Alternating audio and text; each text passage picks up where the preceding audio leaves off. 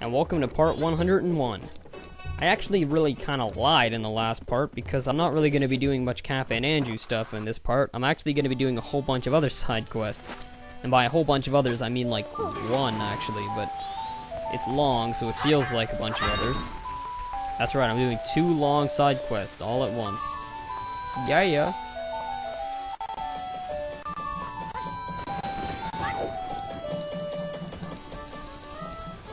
But first, we're gonna go and deliver the Pendant of Memories to Andrew. Because if I don't do it now, I'm probably gonna forget, so... There are a lot of ways to screw up this quest, because it's easily the most involved. It's mostly just bringing items back and forth, talking to people, being in the right place at the right time, and there's just some puzzles at the end, but... for the most part, it's just trading items back and forth, and there are a lot of places where if you start the quest and you don't... do the proper sequence of items, you can screw it up and you get an alternative ending to the quest. Of course, only one ending is actually good, because there's only one ending you can have where you get the final mask that you win for doing the whole quest. But there are lots of other masks that you get along the way that you can get even if you fail the quest, so... It's a pretty cool... It's definitely a good quest, and...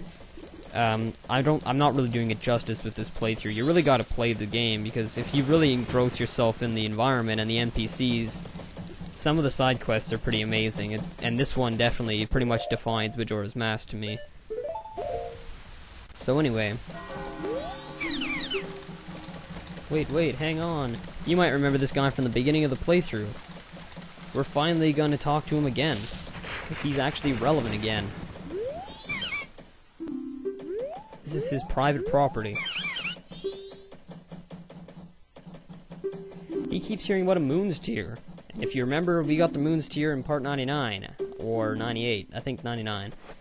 So, here you go, have a Moon's Tear. I don't want it, doesn't even do anything.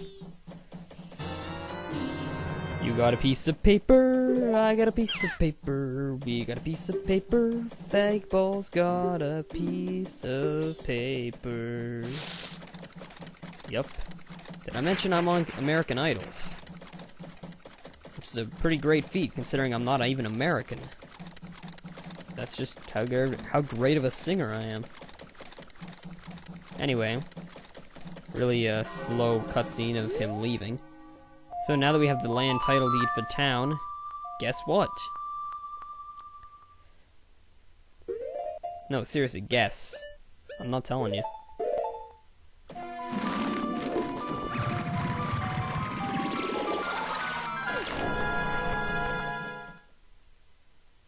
Definitely the most epic teleportation ever. Now that we have the land title deed, we're gonna need to find somebody to give it to, because it's actually pretty useless, other than the fact that it's a piece of paper, which is actually relevant to one of the side quests. I don't think I've actually done that side quest yet. Maybe I have. I forget. So anyway, if you talk to this dude, he sells magic beans if you're a Deku, but if you're a human, he takes this chance to ask if you have some property that he'd like, because he wants to open a business in another place, blah blah blah. So here you go. The town title deed, or town land title deed, whatever. Doesn't really matter. So just in case you wanted a Deku flower in the middle of nowhere, you can trade and get this Deku flower. And you get to watch another boring cutscene of somebody flying away into the distance.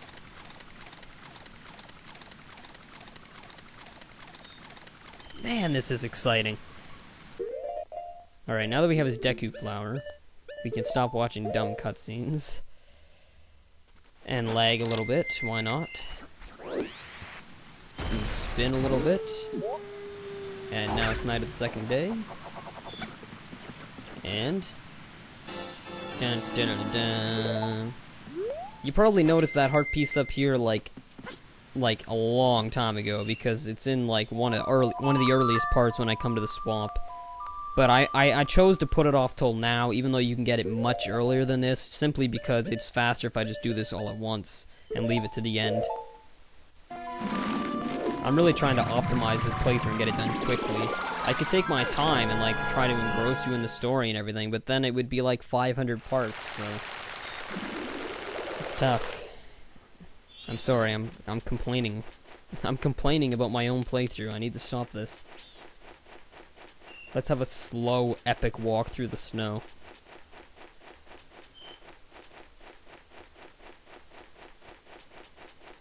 This pretty much defies everything I just said about rushing through the playthrough, but it's cool. Kind of interrupted by this goddamn spider, but whatever. Yes, I know it's a Tektite. And a Wolfos, or whatever it's called. A Snowfos, maybe. Or it might just be a Wolfos. I'm pretty sure the Wolfos are always gray, though.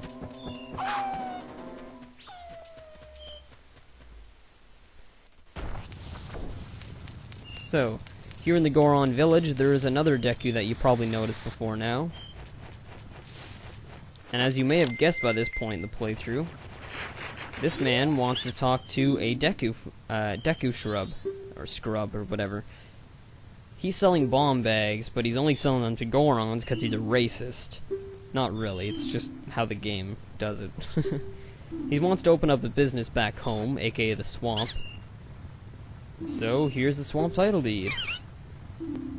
And in exchange, a worthless flower. Again, I have to point out the fact that this flower is growing in the snow.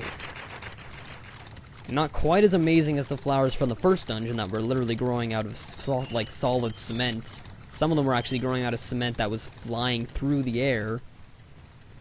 But, I still think it's pretty incredible that it's growing in the snow. That's...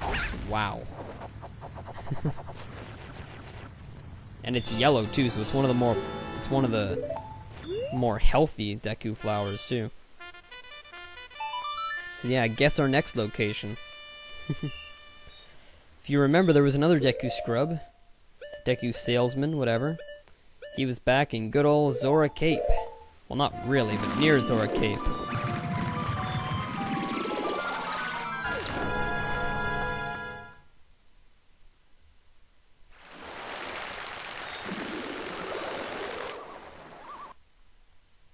Lag. There we go. No, I don't want to talk to you, Mr. Owl Statue. Anyway, ignoring Lulu because we already saved her, even though that was in another cycle, but whatever. Anyway, we're back in Zora Hall.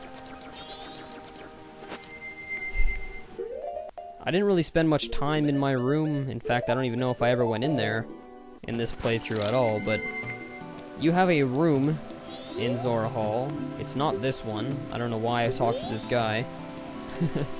But you have a room in Zora Hall, and there's a Deku living there for some reason.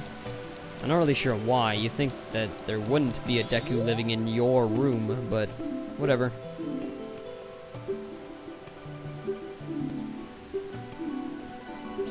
Actually, given the text from that guy, it kind of sounds like this might be Lulu's room. Which, now I gotta ask where Maiko lives then. But whatever. Oh, you're from the mountains. Not even questioning how we got here, because there's no way the Goron can even enter Zora Hall without magic, but never mind. You know what I mean? Yes, I do. Blah, blah, blah. It doesn't really matter what you say, because it's so predictable. So yeah, now you have a blue piece of paper. Is it just me, or are these papers getting more and more ridiculous? This Deku salesman especially is very, very contrived, I find. I mean, the other two kind of make, actually, all the other ones make sort of sense why they would have a flower there, because people would actually come by and buy stuff, but why in hell would you have a flower in somebody's room that no one's even allowed in? Like, are you actually expecting to sell stuff in somebody's room? It doesn't even make sense. Nintendo really didn't think that through. But whatever, we got another piece of heart.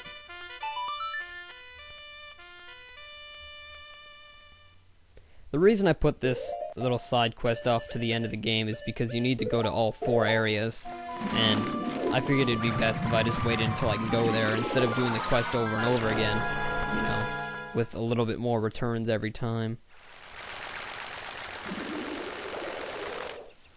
Now we're in Icana Canyon.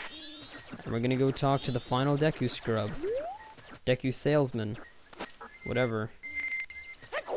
Lots of lag for some reason.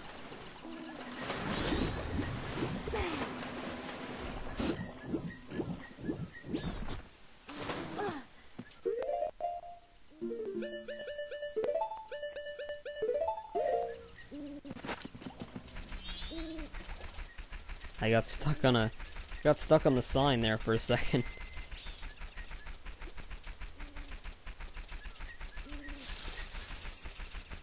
So, here's our final Deku Scrub.